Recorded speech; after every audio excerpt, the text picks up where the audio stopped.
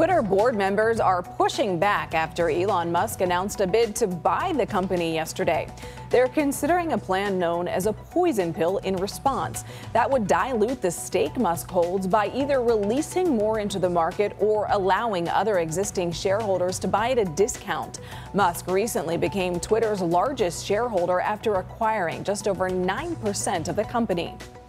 The FBI says North Korean hackers were behind a huge cryptocurrency theft. The American video game company Sky Mavis first announced the loss last month.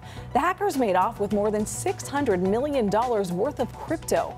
Investigators say the suspects are connected to the North Korean government.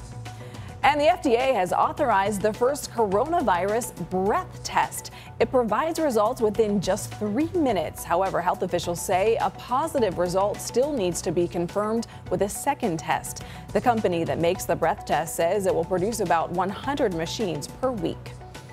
And Monday is tax day, which means if you haven't filed yet, this weekend could be your last chance to do so. CBS News business analyst Jill Schlesinger joins us now.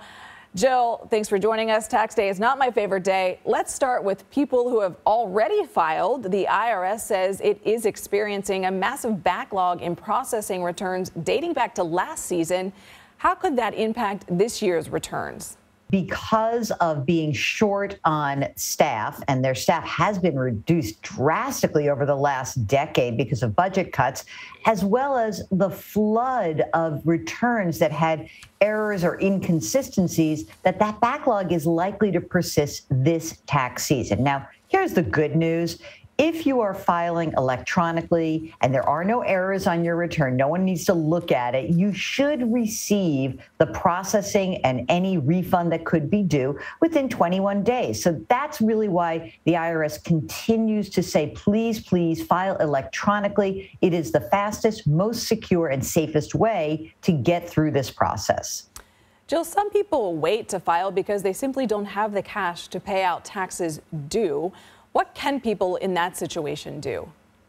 I think this is incredibly important. I hear from folks all the time who I say, well, why did you wait till the last weekend? And they often will tell me it's because I owed taxes, but I didn't have the money to pay. Well, the IRS has a number of different ways for you to think about paying. So the first is that you can do a short-term extension, 4 months, up to 4 months, that you can get to pay your taxes. And this is no fees. So it's really important to remember that I've got a little leeway in a short-term plan. There's also a long-term plan where you enter into what's called an installment agreement with the IRS. And low fees for this, it's less than $100 or $200, but it puts you on track to pay on a monthly basis the taxes that you're due. There's one last way. I feel like I shouldn't even say it, but it is available. It's credit card or a debit card. And I'm worried that people who owe taxes will choose a credit card to pay the bill. And that, unfortunately, is the highest cost of paying your taxes. And also, we know that people just don't pay it off that quickly. So please, if possible, the short-term or the long-term plans are the ones for you. Jill, such interesting advice and some I hadn't heard before. Thank you so much. Sure.